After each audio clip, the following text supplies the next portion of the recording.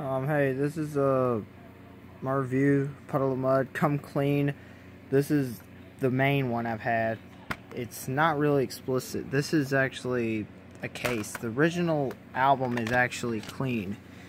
It's kind of lost its color, but you can tell if the Piss It All Away song, if it has all X's, that means it's clean.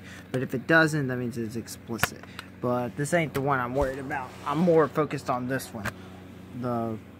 This is the one I got for Christmas. It's Come Clean, limited edition with bonus DVD. The CD's in my drive, which radio. Here's the bonus DVD. Sucks that it did not come with Drift and Die. But I'm going to give you a review. This album's amazing. I would recommend a lot of you people buying this if you're alternative rock or grunge fan. But if you're not, then this ain't the record. But Fred Durst produced this record. This is how Puddle of Mud became really famous.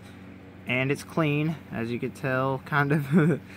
But mainly these songs, the first 6 songs are the main ones I mainly recommend.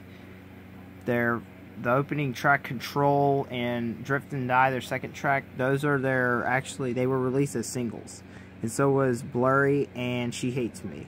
Out of My Head is probably my favorite, like, B-side of the record. They mainly use as an opening track to their shows. Nobody Told Me, it was previously recorded, and as you can see, it has a star beside it. That means it was produced by Fred Durst. It was additional production, followed by Bring Me Down in Basement. But some of these songs bring back memories to my childhood. Bring Me Down, Ever Change, Basement, Set, and Piss It All Away. Those are kind of their lower songs. I mean, I like them, but Basement, I like their singing in some ways, and my main purpose of that song, their bridge, the guitar riff. But sadly, I mean, this is the reason why I don't like the riff. It's because, I mean, they're singing right in the middle of it, and you can barely hear it. Piss It All Away, it's weird because it has an electric type of sound. It has an electric type of sound, and it's a fully acoustic song.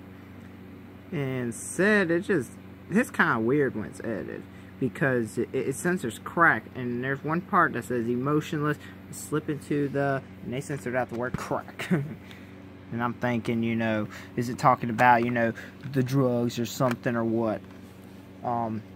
Mainly, this is a great record. I mean, I recommend. The bad thing about this, if you buy the explicit version of this one, it will come with 2 bonus tracks that will be named right here. One will be Abrasive, and one would be Control Acoustic. But I don't know if it was because it was clean or if it was a certain type of release. But I did read online. I got this for Christmas, and it shows like, if it did come with 2 bonus tracks, but it did not say on this one. So it kind of wasn't a ripoff.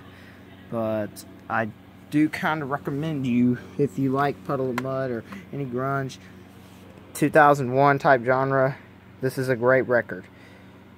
Please subscribe to my channel. I will be putting more guitar covers of any other bands I like. They're alternative.